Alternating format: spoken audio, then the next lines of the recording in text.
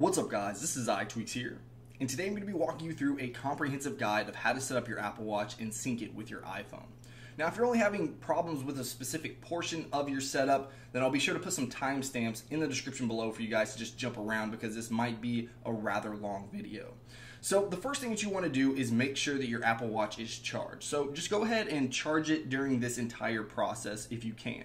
And then once you do, just go ahead and turn on your device, and this is where you're going to select your language. So of course, I'm just going to tap on English here. And now the next step, it says to open up your Apple Watch app on your iPhone and then start pairing. So if you're on iOS 8.2 or above, then you're going to have an Apple Watch app right here. So let's go ahead and open that up right there. And then all you need to do is tap on start pairing on both of the devices. So you'll see right here that we actually have a viewfinder on our iPhone. So this is what we're going to do. We're just going to line this up with the Apple Watch, as you can see right there. Might be a little bit out of frame, but it should still work here. And then it should go ahead and sync just like that. So it's kind of like a QR code, except it's a little bit different, as you can see right there. So you'll notice right here, if it was successful, that it'll say the Apple Watch is now paired. So you can just continue through the process. So we're just going to tap on set up the Apple Watch. And then you'll get a wrist preference here. So you just want to select which wrist you're going to be wearing your device on. So I'm going to be wearing mine on the left. So I'll go ahead and tap on that. And as we continue through this process, most of the stuff you're going to be doing is going to be on your iPhone right here. So this is the terms and conditions. Read it if you want to. I never do. I'm not really sure what I'm agreeing to here, but we're going to continue through this. You'll also see that we have location services. So all it basically says is location services allows the watch faces, maps, and everything to use your location. So basically, if you have location services enabled on your iPhone, then it's going to allow those same applications to access your location on your watch. So just tap OK right here. And here we have Siri, which this screen just basically tells you what Siri does, and you're going to be able to use Siri on your Apple Watch. So we'll just tap OK once again. Then you have your diagnostics. Do you want to automatically send or don't send? I usually don't send just because I don't know why. I just never do on my iPhone. So I'm just going to tap don't send here. And then we can create a passcode for our Apple Watch. So you just tap right here to create a passcode, and then you can enter the new passcode on your Apple Watch. So we're just going to type 1111 and then re-enter it. Alright, so now that's done. Now you'll also see right here that we have install available apps. So you have two options, basically install all or choose later. So if you want to install all, this is going to take all the applications that you have on your iPhone and install those onto the Apple Watch if they're available. So you can either choose them one by one, or you can just tap install all, which probably is going to be a whole lot easier to do. So I'm just going to go ahead and tap install all, and it should go ahead and start that process. So you can see that the Apple Watch is now syncing, and this can actually take a while. You'll notice the dial that we have on the Apple Watch, and it's going to go all the way around to completely sync your device. So just give it some time and let it do its thing. Alright, so now your Apple Watch is completely synced, and you can see that it says your Apple Watch is ready. So just tap OK right here, and then this is going to be your Apple Watch app on your iPhone that you can obviously scroll through and set up a lot of things on your Apple Watch. So before we continue setting this up, the first thing that you're going to want to know how to do is how to use these buttons. So right up here we have our digital crown. So this is going to allow you to zoom in, zoom out, scroll up and down, as well as act as your home button. So if we're on the watch face and we press it once, it's going to bring us to our home screen. Now if we're, over here in the corner on our home screen, we press it once while we're on the home screen, then it's going to center it. And if we press it again, it's going to bring us to our Apple Watch face. Now if we double press it, this is actually going to bring us to the last used app. So you can see if we press it again, it's going to bring us to the watch face. Now if we press and hold, this is actually going to activate Siri. You get a little haptic feedback just notifying you that Siri has been activated. And then of course you can obviously use Siri just like that. So now we also have another button right down here that is the side button. So if we press on that, you can see exactly what it does. It's going to bring us up our contacts, our favorite contacts that we can quickly just call or message them. Now if we double press it, and this is actually going to activate Apple Pay. So all you have to do is just hold this up close to that Apple Pay reader, and then you're good to go. Now of course if we press and hold this down, then you're going to see that we can power this off, we can go into power reserve mode, or we can lock the device. Now one button that is not a physical button is the force touch button. So this is actually going to change depending on what application you're in or what environment you're in. So you can see if we press and hold and press down pretty hard, you can see that it's going to allow us to change our watch face right there. Now, if we're in another application, let's say that we go into, let's just go into our music app, and now we press and hold. You can see that we have some other options for this. Now, this is basically going to change, again, like I said, in every application that you're in. You're just going to kind of have to tinker with this and figure out exactly what the Force Touch will allow you to do in particular applications. So now that your watch is set up and synced with your iPhone, the next thing that you probably want to do is set up a watch face. So for some reason you're not on this screen, maybe you're on this screen right here, well, all you have to do is just hit the digital crown right there, and it's going to bring up your watch face. So to change this, all you need to do is use a Force Touch, so just press pretty hard on the screen right there, and then you can see we can swipe through all the different watch faces. So we have our utility, we have our modular, simple, motion, astronomy, color, solar, chronograph, Mickey, extra large, and then we have our new if you want to customize and make a new watch face. But if we scroll over here and we just select one of these, let's just say we're going to select color right here. So we can either tap on that and it's going to just give us the standard or stock face, or if we press and hold again with the Force Touch and we tap on customize, this is going to allow us to add widgets as well as customize the color of the watch face. So you can see right here that we have this green highlighted area. This is going to show us the color. So if we start to scroll with our digital crown, you can see that it's actually going to change the color of that watch face. And you can see a little scroll bar right over here basically telling you when you're out of colors or out of the scrolling area. So you can see all the different colors that we can change this to. Let's actually change this to, let's go through here. Maybe blue is good. I liked blue. Let's actually do purple. Alright, so now we have purple for the color.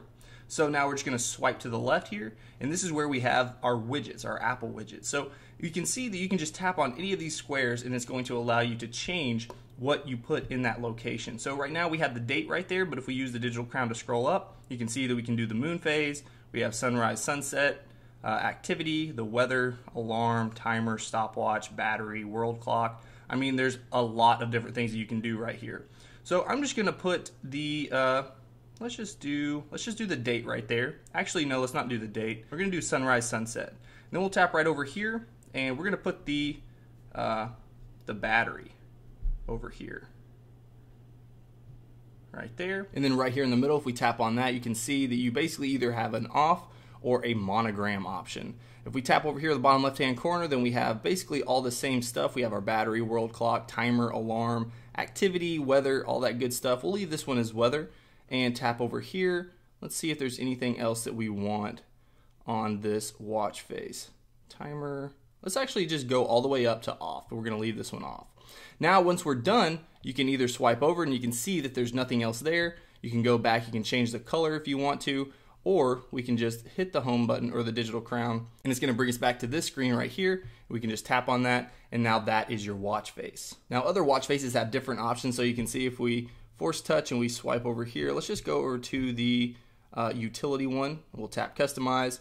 You can see that we can change the detail on that particular face. So we can take away the numbers, we can take away some of the dashes for the minutes, seconds, hours, that sort of thing. We can swipe over here. You can change the color of the second hand right there. So we can swipe through. And then we have all of our widgets right there. And you can add a calendar right down here as well. So now that we're done, we'll hit the digital crown, and you can see what that looks like too. Now, to continue setting up your Apple Watch, the best way to do it is through the Apple Watch app on your iPhone. So right here up at the top, we have our app layout. So if you want to change up your layout at all, this is what it's going to look like on your Apple Watch. But if you want to change that, you can just tap and hold and then drag these wherever you'd like. Now, when you hit the home button or the digital crown, it's actually going to center on that watch application. So everything that you want to be very easily accessible, especially if you have a bunch of icons, is to center those around that clock icon. That way they're really easily accessible. Once you hit that home button, it's going to center, and then you can just be a tap away from that particular app. So for instance, if I wanted to quickly access the Pandora app on my Apple Watch, you can see right here that I'm on the screen, but if I just hit the digital crown, you'll notice it's going to bring me right to the middle there, and I can quickly access the Pandora app. But once you have your layout all set up, you can go back here to your iWatch, and then if we tap on airplane mode, you can mirror your iPhone if you want to do that. So basically, anytime that your phone is in airplane mode, then it's going to do the exact same thing for your Apple Watch. So you can just toggle that on right there. Coming back here, we also have our Apple Watch. So what Apple Watch is this paired to? You can unpair the Apple Watch if you want to just by tapping that.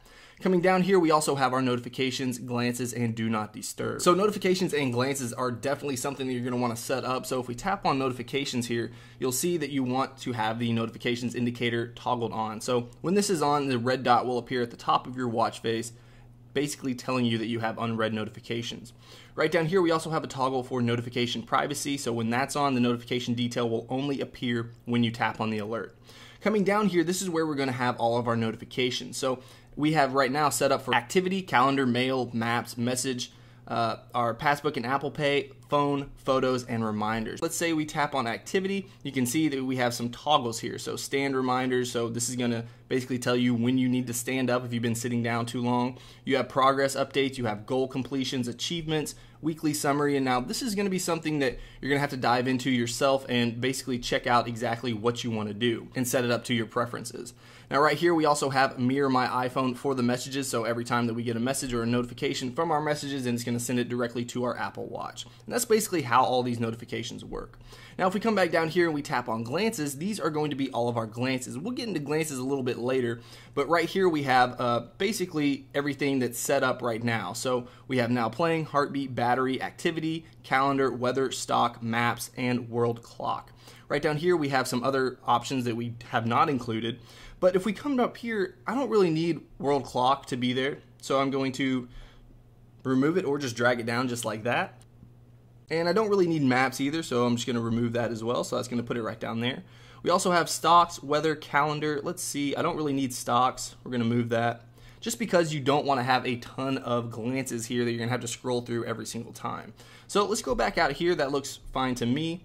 We also have our do not disturb, so you can mirror your iPhone to do the exact same thing as your Apple Watch right there. We also have general, so if we tap on that, this is basically just like the general settings that you have for your iPhone, but obviously a little more tailored to the Apple Watch. You can enable handoff, you can change the wrist detection. If we scroll down a little bit more, you also have activate on wrist raise. So this is going to allow you to change what happens when you raise your wrist. So you can either show the watch face or resume the previous activity. I would recommend doing the watch face right there. Coming down here, we also have usage and we have reset if you want to reset your device. So let's go back here and tap on brightness and text size. So obviously this is exactly what you're going to do. You're going to change the brightness on your device right here, or you can change the text size, or you can even use bold text. Sounds and haptics is a really cool one, so if we tap on that, this is going to allow you to change what sounds you hear, or if you hear sounds at all, or how strong the haptic is. So the haptic is basically just the vibration on your wrist from the Apple Watch. So right here, if you don't want to have alerts sent to you, you can mute this right here, or you can actually just change the volume level of that notification sound. Coming right down here, we also have cover to mute. So if you're getting a notification and you put your palm over the face of the watch, then it's going to mute that. But you have to keep it over there for 3 seconds. Right down here, we also have prominent haptic. So when that's on, the Apple Watch will play a prominent haptic to pre-announce some of the common alerts. So I'm just gonna go ahead and toggle that on as well. Coming back here, we also have our passcode. So you can set up your passcode right here. You guys know how to do that. We also have health. So if you want to input all of your stats right here, then you can do so. We're going to go back here. You also have privacy. So this has your motion and fitness. Do you want it to access your heart rate as well as the fitness tracking? You can toggle that on and off right there. Coming down here, we also have our apps on here. So if we tap on these, it basically allows you to either set up your glances or set up the notifications or reminders for that particular application. You obviously can scroll through all your applications right here and check that out for yourself. Now right here are all the third-party applications, so it's just kind of separated right there just for convenience sake. Now just take a quick look around of the application itself. You can see right here that we have the Explore tab, which will show you how to use everything right here. We also have our Featured tab, so these are going to be the Apple Watch apps, so you can swipe through here and check out all those third-party applications that you can download on your Apple Watch. And we also have search if you're looking for a particular application. So the next thing you'll probably want to set up is Apple Pay. So let's go ahead and start that process right here. So all you want to do is just scroll down here to Passbook and Apple Pay. And then you can see right here that we have the Mirror My iPhone toggled on, but this doesn't necessarily move that credit card or debit card over to your Apple Watch. So if you want to add that, then you would just tap on this right here, and then you can obviously sign into iCloud if you're not already. So I'll go ahead and do that. So now once you're signed in, just tap on add credit or debit card. So if we tap on that, you'll see that you'll need to unlock your Apple Watch. So just tap OK. Now keep in mind that if this is on your wrist, then you won't have to do this. It should just stay unlocked while your iPhone is unlocked. But since I just have this kind of laying down right here, you will have to unlock your device. Now we're going to tap on add credit or debit card.